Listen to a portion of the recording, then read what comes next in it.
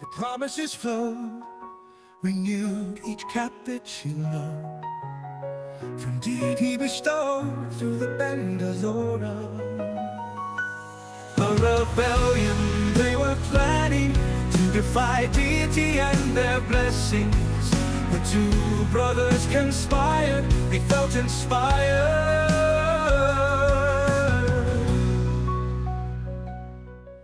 I was once asked about the differences between the Estolian faith and other religions. To me, the similarities seemed more striking than the differences. Most religions provide strictures as to how the righteous should live, and the rewards they will receive after death. The major difference is that, to an Estolian, the rewards of faith are not some ephemeral prize to be collected and enjoyed only after death. Instead, each Estolian expects to feel the rewards of living the faith throughout their lives, and on into eternity, in Torazon. We are encouraged to focus on the promised blessings of this life, and to live it in accordance with the faith, so that joy will walk with us every step of our typically long and eventful lives. Nico Zakarian, Mastery Summation. Jasmine listened to the steady beat of Dominic's heart as he slept. What would be the result of the physical relationship she had jumped into? She had been attracted to Dominic and curious about his body from the time she entered his home. She felt a sense of destiny when he explained some of the things that influenced his life choices prior to meeting him. She did not fully understand everything he told her, but the most important facts were that he was only 30 years old, and that, if she agreed, he was planning to marry her. Everything else seemed immaterial. Her thoughts drifted back to her life before she met him. Jasmine was the only child of two older academics, Clarence and Beatrice Merritt. They married at the age of 18 and hoped to start a family right away. They began college together shortly after they were married, with plans for Beatrice to take time off from her education once they were expecting their first child. By the time they celebrated their 25th anniversary, they had resigned themselves to being childless. With an affluent background, they had continued their education until both had earned their PhDs. Then they taught at Stanford together. Her father taught sociology, while her mother taught English. They were shocked when, on their 28th anniversary, they discovered that they were finally expecting a child. Her parents were both 47 years old when she was born. She was raised in a very stifling environment.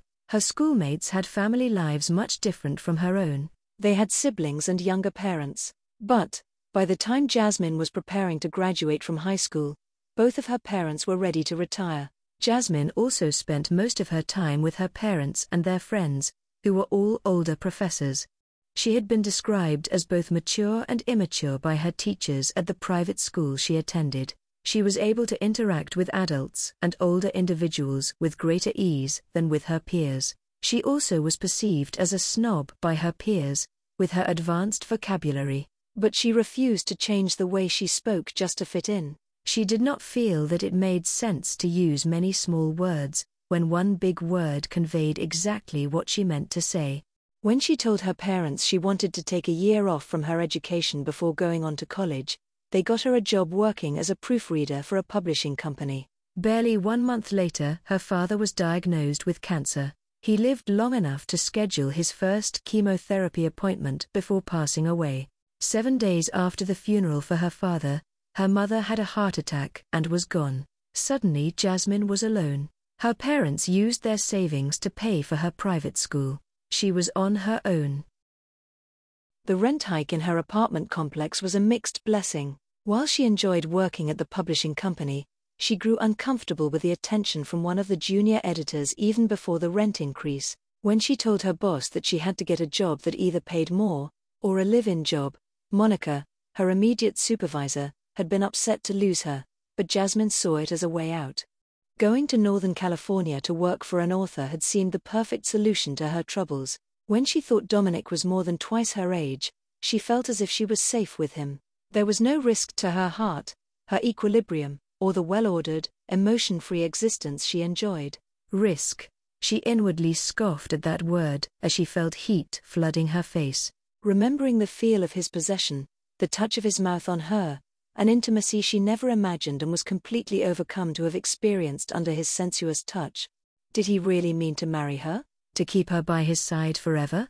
Would he think twice about her as a potential mate and leave her once he spent enough time to be turned off by her overly academic nature? She did not know what qualities she had that might keep him with her. She pulled back slightly and looked at his face as he slept. He looked curiously innocent. She should have recognized his comparative youth. At 30, he was not much older than she was. She thought about the huge underground dwelling. He was a wealthy man. From what she had researched, she did not think his wealth came from the books he wrote. She reached out and touched his face, needing to be reassured. His eyes opened and he looked at her. He smiled and said, "You are going to keep your word and be my lady, yes?" "If that is truly what you want." She answered. His smile was brilliant, and he rolled her onto her back and looked down at her. "For just a moment, I thought I imagined it all." He kissed her briefly and pulled back to look at her. His smile melted away and he leaned forward to kiss her again. Soon they were both passionately entangled, finding great satisfaction with one another. A sensation took hold and dictated their actions. A queen's words misunderstood, and the future course derailed. Search for meaning for the good, hating what the words entail. A rebellion they were planning to defy deity and their blessings. The two brothers conspired, they felt inspired.